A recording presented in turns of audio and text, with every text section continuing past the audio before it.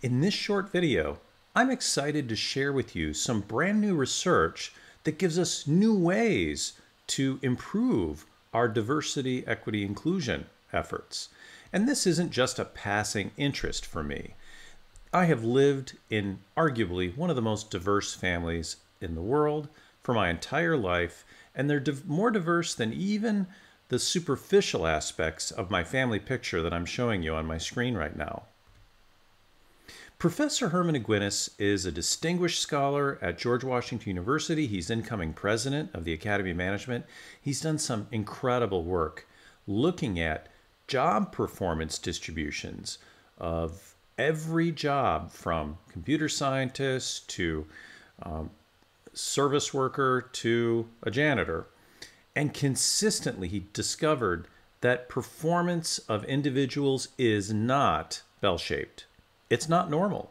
No. Actually, it's what's called a power law distribution, where there's a lot of people that perform at low levels and very, very few stars. Now, he studied this in numerous studies, including a very important one 2 years ago, published in the best journal in applied psychology, looking at women and why there might be a gender productivity gap among women.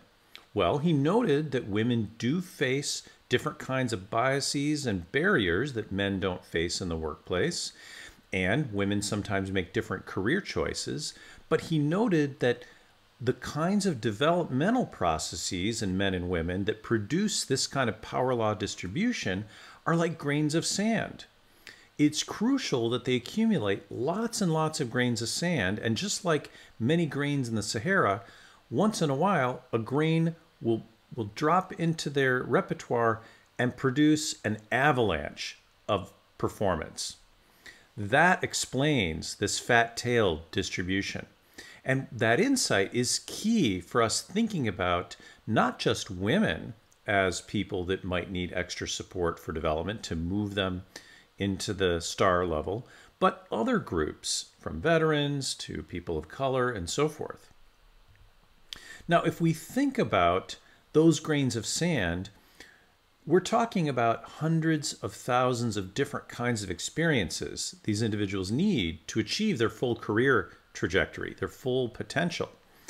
And each unique person has unique career-related goals. And of course, people of color, women, veterans, people with disabilities, and so forth have different needs even within themselves. Not all African Americans want or need the same things.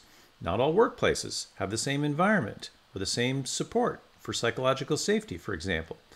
What's unique about interventions like mentoring, like supervisory coaching, professional coaching, and experiential learning, where you get support from peers, is that you have both the chance to get job-related support as well as other forms of support that may be required to fully nurture an individual to his or her full potential. And you'll remember, one of the ways to do that is through finding the hidden talent with some of the new tools that I shared with you in a prior video at Infosys. Now, when you think about the global context of many organizations, it's brilliant that modern approaches to development allow us to find coaches and mentors all over the world to support cross-cultural business growth of the sort that I actually needed when I moved to India and lived there for 5 years. I simply could never have survived if it wasn't for mentors that I had there, and even my administrative assistant was way more savvy than I was with the nuances of Indian culture. And I really valued her suggestions and feedback in coaching me about how I can be appropriate in that environment. You also want to make sure that each unique, diverse individual is fully supported. And there are new technologies, from dashboards for coaches and institutions to make sure everybody's taken care of, and if not, if things go off the rails, that you can get them back in the game before it's too late, and some AI to support mentors or other well-wishers around the individual that's learning.